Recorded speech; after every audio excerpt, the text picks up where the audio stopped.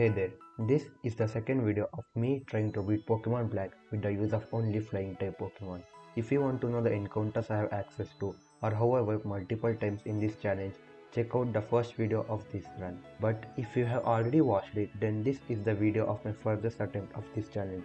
I may have even beaten the champion, who knows. In the last video, Lenora was a brick wall for my team of little winged animals, so this time I will dedicate the whole of early game for the second gym battle, meaning I will soft reset until I get a Pidove with almost max defense and HP IVs, and a defense raising nature, along with a Woobat whose ability is unaware. So it can actually be used rather than it just sitting around. You might think that getting a Woobat without the ability clutch isn't necessary, but that too will be pretty important for the battle, which you will know soon. A lot of soft resets later and I get stupidly lucky encounters.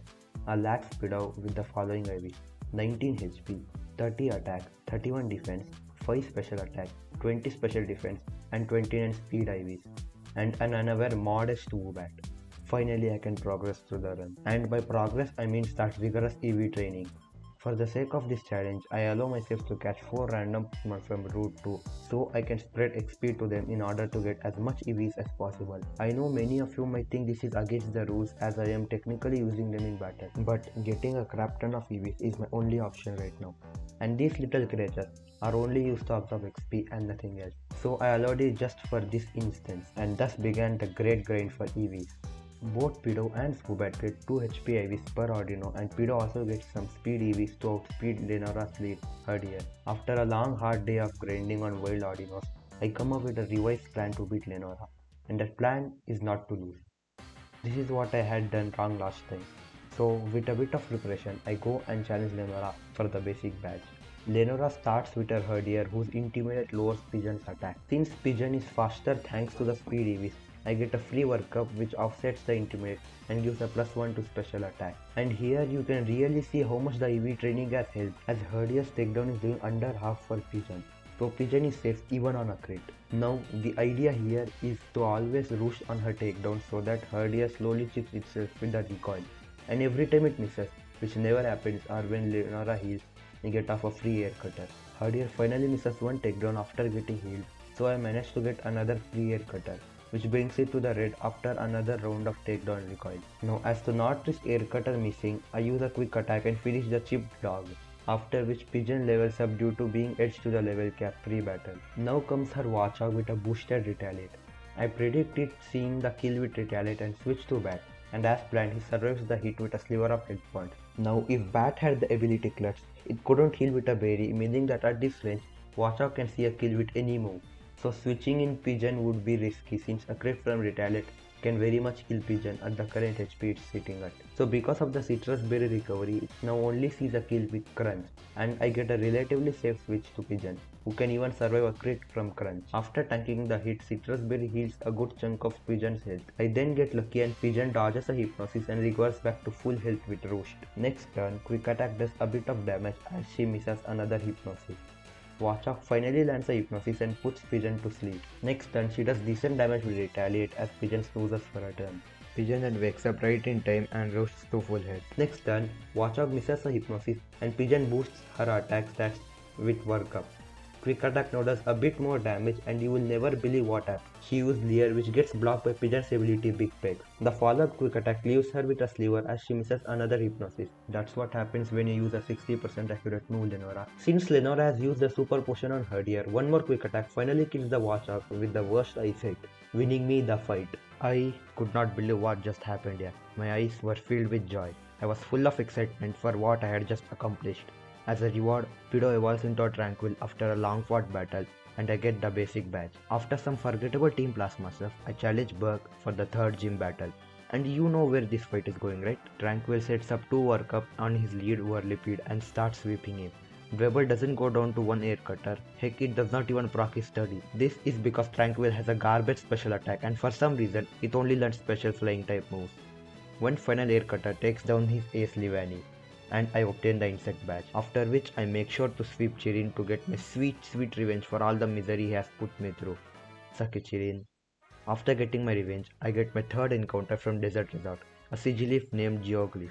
Geoglyph has a modest nature and the ability Magic Guard, so I couldn't have asked for anything better. Right after that, I get my fourth encounter in the form of a plume fossil, whom I revive into an Archon in the whatever city museum. Archaeopteryx has a bash. Look, the name did not fit, so I had to shorten it. Anyways, this bashful little bird will be a bench warmer till he evolves, since I don't want to risk such a frail powerhouse who will be key for taking down major foes. When I reach Nimbasa city, I can go get my 6th encounter. But before that, I should do whatever this is. Honestly, Bianca, this is not the time to be dressing up your Pokemon, since the next gym I have to face is Elsa, who specializes in electric types. Speak of the devil. All the while that I'm trying to come up with an idea to handle Elsa's Zepstrika, these guys are worried about traveling the world and stuff. Honestly, what a bunch of casuals. Anyhow, the next encounter will greatly help me with the upcoming gym fight, being an Emolga who takes normal damage from electric types. And yeah, Emolga is a 10% encounter in Rustling Grass, which brings back some memories. Very disturbing and unhealthy memories. I get a hasty squirrel and fight Elsa with the most consistent strategy I could come up with. And that's RNG. The first fight is a mirror match against Emolga and Squirrel. I immediately start off by setting up a double team which instantly awards with a Volt Switch miss. The next turn, Emolga lands a quick attack for a bit of damage while I begin charging up for a special defense boost. After repeating the same two moves and her Emolga missing his attacks, I use a Charged Spark for the one shot. For her second Emolga, I use a double team while it misses pursuit, and the next turn Squirrel charges while she manages to land a Volt Switch for roughly 10% of Squirrel's health and switches to Zepstrika. Squirrel then comes in clutch and lands a critical hit return for the one shot. If Zepstrika had managed to connect with too many hits, I would have needed to sack Squirrel, set up a Tailwind with Sigilif, and sack Swoobat for some damage, and finish the weakened Zepstrika with a normal gem boosted return from Pigeon. So there was a backup plan. And why didn't I use this strat from the start, you ask? Well, this plan risks crits on Geoglyph while setting up a Tailwind, or a crit on Swoobat on the switch, and landing a crit is much more likely than hitting through 3 double teams and getting a crit. Squirrel finishes her solo sweep against Elsa by knocking off Emolga with a Charged Spark, winning me the gym badge. After the drawbridge is lowered, I can get my 6th encounter being a Ducklet, who I name Swan. Not a good Pokemon by any margin, but I guess it learns both fly and surf, making it a good HM morning challenges with fewer Pokemon, right? After helping with whatever these morons were doing, we fight the Driftwell City gym leader, Clay. He sends his Krokorok while I lead with my Pigeon, whose return instantly knocks off Krokorok. And right here I had expected his Palpitoad to come, as Pigeon is holding an Eviolite, which means Rock Slide isn't a KO.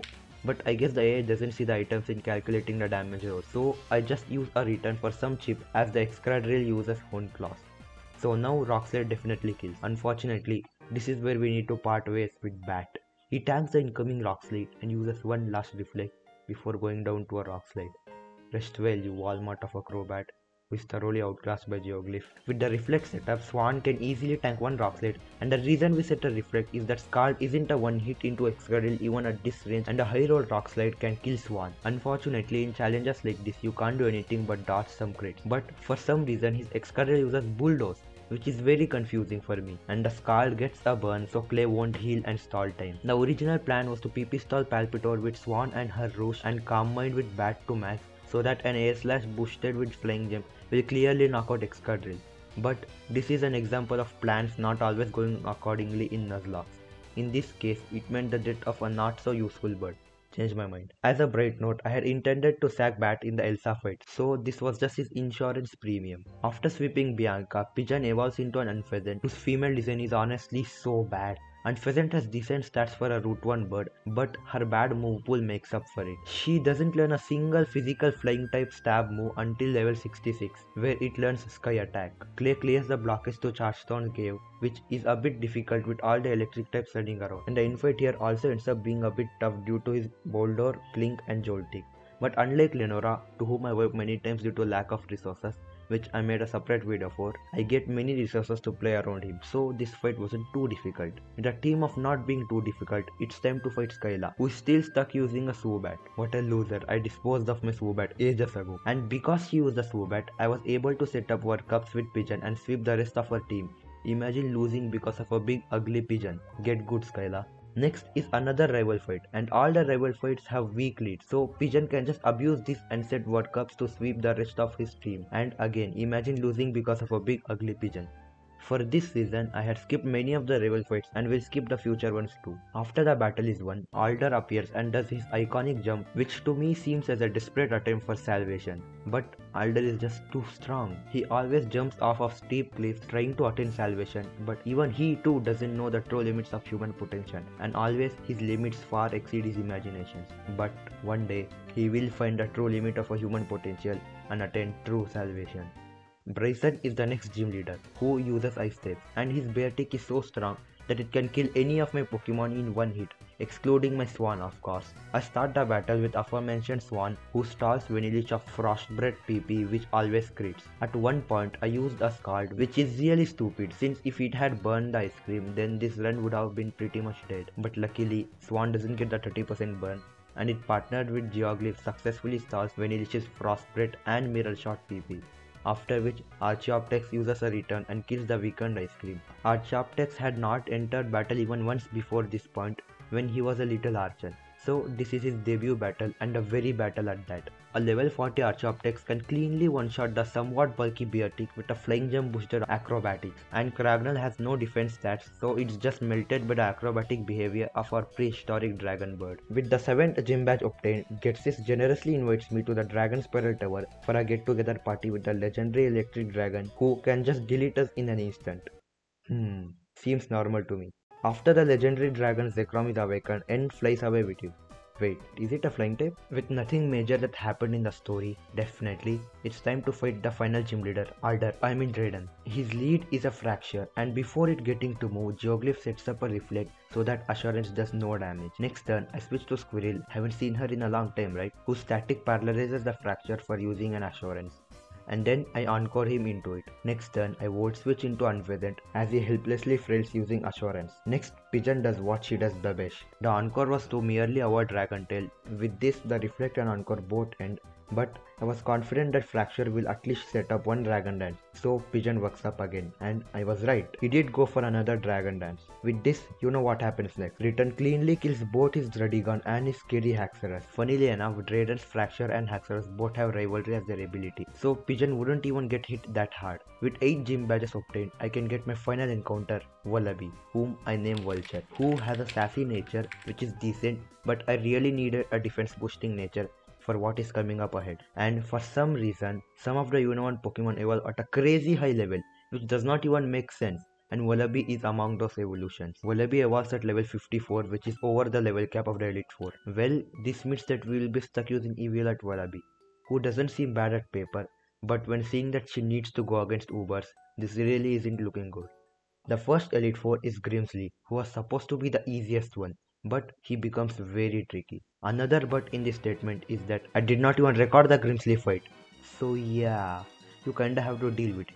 Wait, no, of course I won't let you deal with that. My viewers can't get deprived of seeing such an important fight. So I, with my very own resources, try to recreate the fight. My battle starts off with Archaeopteryx against his Crafty, who is an instant KO with acrobatics. And here is where it gets tricky. Since none of Grimsley's Pokemon can one-hit Archaeopteryx from full health, he should send the next Pokemon in order, but he sends his S Bishop. And before you say it has Metal Claw, it doesn't open Archaeopteryx because of how weak that move is. I guess it rolled a crit on a damage calc or something. I don't know much about the Gen 5 AIs, so if any of you know what happened, then try to explain it in the comments. A Metal Claw crit can definitely take out Archaeopteryx, so I use U-turn for some chip and send out Swan, who can take the incoming Metal Claw, but Bishop just uses a Night Slash, which would have barely procced the Defeatist. But the Night Slash ends up getting a crit, knocking off poor little Swan in a single blow.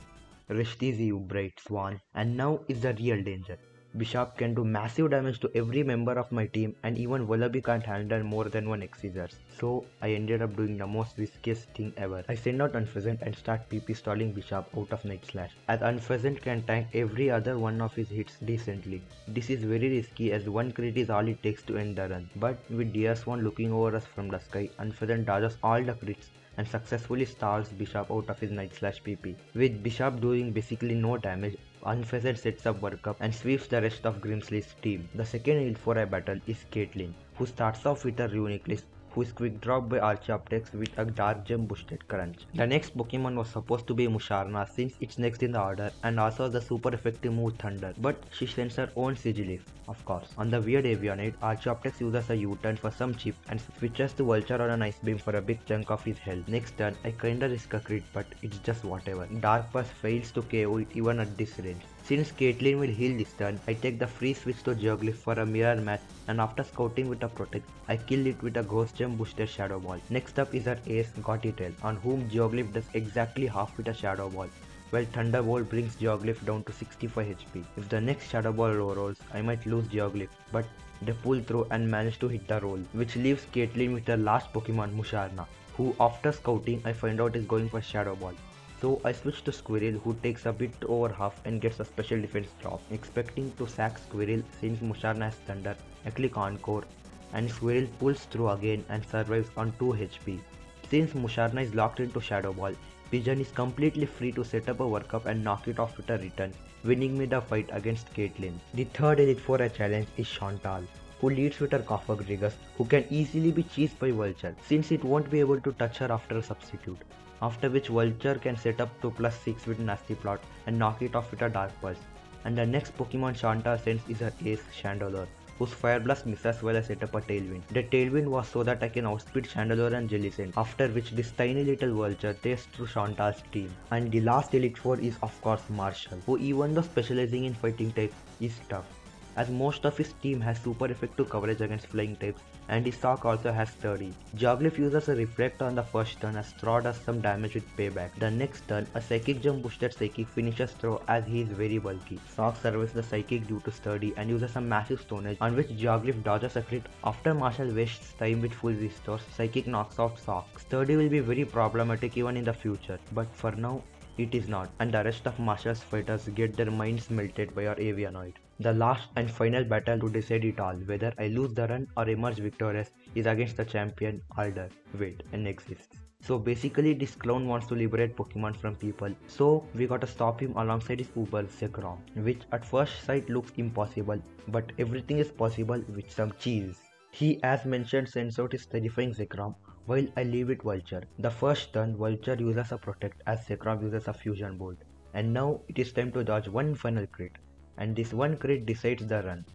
Zekrom for some reason uses Light Screen, and this here is a massive throw, which basically guarantees us the win except for some random dumb plays. The combination of Protect and Substitute, I am successfully able to stall out Zekrom from both Fusion Bolt and Giga Impact. This doesn't take that long as both of the moves have very low power points, after which Zekrom can't touch Vulture as the only attacking move it has left is Zen Headbutt, which can be stalled out if I just switch Vulture in and out, as she is immune to Psychic type attacks. After making sure that Zekrom only has Light Screen PP left, I send in Pigeon and she starts doing the best thing she does. After setting up 6 workups, I start sweeping through End's team until he sends his Caracosta, whose Sturdy is activated after return, and I luckily survive the Stone Edge. But then the realization hits me. Caracosta has the priority move Aqua Jet. Suddenly, my chance of victory becomes much less. Even if I manage to kill his Caracosta, what about his next Pokemon? Not Archeops, but surprisingly Sigilyph is outsped by Archeops, even with the max speed EVs and 2 levels. And Rock Slide kills Geoglyph. Rest well Geoglyph. Even though you are very necessary for any other Pokemon, you did your job the best. After Archeops is gone, what about his next Pokemon? Klinklang. This sets of gear is the bane of my birds. Vulture is too low to handle anything and is absolutely key in fighting Getsis. And Geoglyph is gone. With no possible hope left, I use U-turn for the slightest chip and switch to Squirrel for a sack. With Pigeon getting a safe switch, I can roost and remove my flying type to take its Thunderbolt. After protecting on another Thunderbolt, Klinklang manages to get a special defense drop on its Flash Cannon. And the other turn, while I of course rush to regain health because of the special defense drop, I doubt Pigeon will be able to tank another hit, but I risk it and go for a roost and she survives a Thunderbolt at red. But now of course she won't tank another hit, so it's time to sack Archaeopteryx. Right here, I realize it would have been a lot better if I had just done as much damage as possible with Archaeopteryx and sacked it instead of Emolga at the start. So kind of a misplay there. But right now all I can hope is that Klinklang goes for Thunderbolts and does not get any paras. If Klinklang even hits one Flash Cannon, it's over since then Pigeon will run out of Protect and Roost PP before they run out of Thunderbolts. And Klinklang does use Thunderbolt at the start. But then it starts using flash cannon, and at this point it's over. Pigeon desperately tries its luck and somehow dodges every crit and para and finally goes down. Vulture doesn't even outspeed Clink Clang and just dies. I could have definitely played this 100 times better there. Simply by teaching unfeathered substitute, I could have easily won the fight hands down. Even when I had choked at his Karakosta, simply by using Archaeoptex for damage against Clink Clang, I could have finished it with Unfeathered, but sadly I played a bit too passive there and played very poorly. But Nuzlocks are not about winning or losing, it's about having fun and learning from your mistakes. And I learned a lot from this run. Hopefully by the next run I will be playing a lot more smoother. This challenge sure is difficult and I will come back to it for sure. Until then, be on the wait for more videos by simply subscribing to this channel. It's free and if you feel like it you can always unsubscribe later. But come on, would you do it? No, right? Imagine losing because of a big ugly pigeon.